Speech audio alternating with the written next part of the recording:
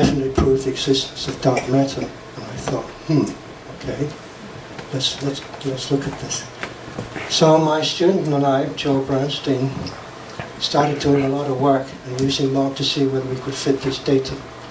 And we published a paper in the monthly notice of the Royal Astronomical Society in England, which showed that you can fit the data with Mock. So the Royal Astronomical Society in England produced a press release based on this paper. And this press release annihilated the press release by NASA.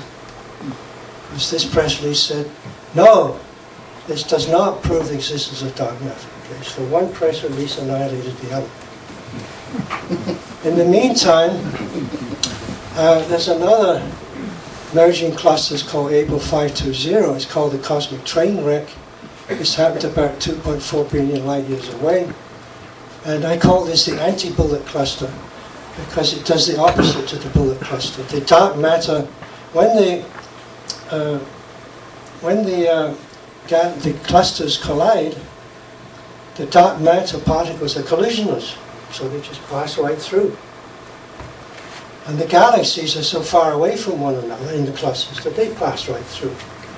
But the visible matter sticks in the middle, because the visible matter interacts with other matter and pressure, and it stays there. So the red is the visible matter, which is very hot, and the blue is the putative dark matter.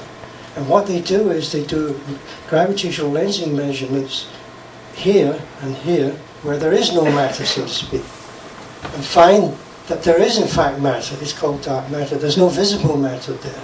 Okay? And, well, lo and behold, you have dark matter. In this case, this doesn't happen. The dark matter does not appear to have separated, and whereas the galaxies have. So this is not good for the dark matter people. There's still a lot of controversy about this. And as of a few days ago, I checked on Google, and there's been no difference in this situation as yet. So another possible test of MOG is use globular clusters at the edge of our Milky Way, and we make a prediction from the field equations, solving the equations for the dispersion, so-called dispersion velocity of these stars. The globular clusters are dense, spherical symmetric systems of stars, and they're smaller, much smaller than galaxies. So the prediction is that you get Newtonian gravity for these systems, and we predict without any arbitrary adjustable parameters. Just give me the mass of the globular cluster, which is measured, and I can predict the result.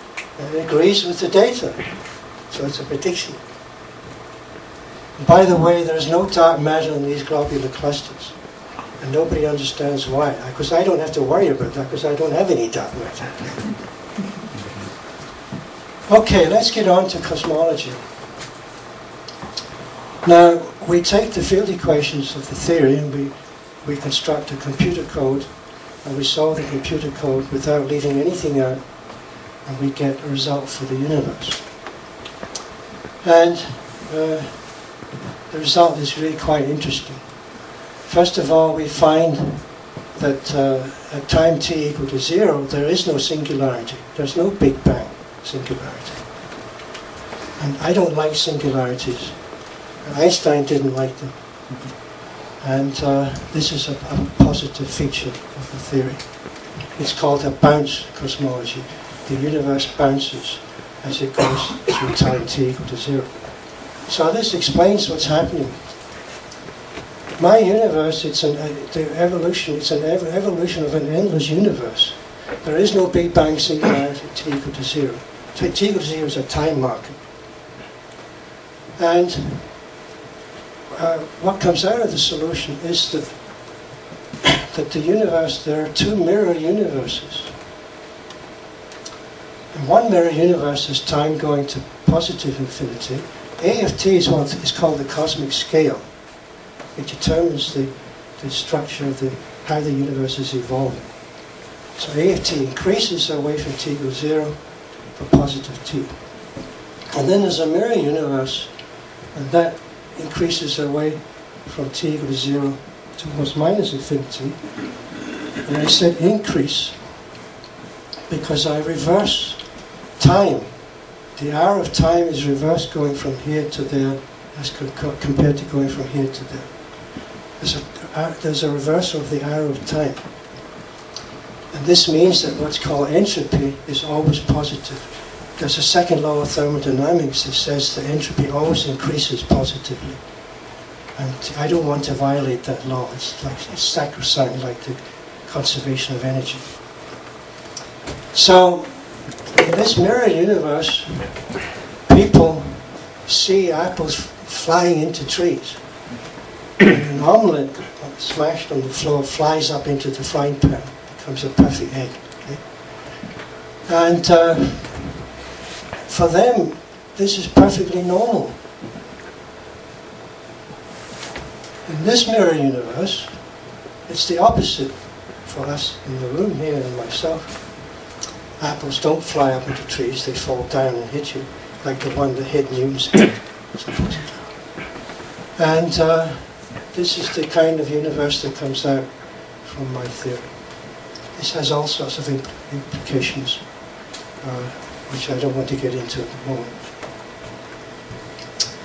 Now, things get tough. We've gone from the solar system, and by the way, Einstein-Newton gravity worked very well in the solar system.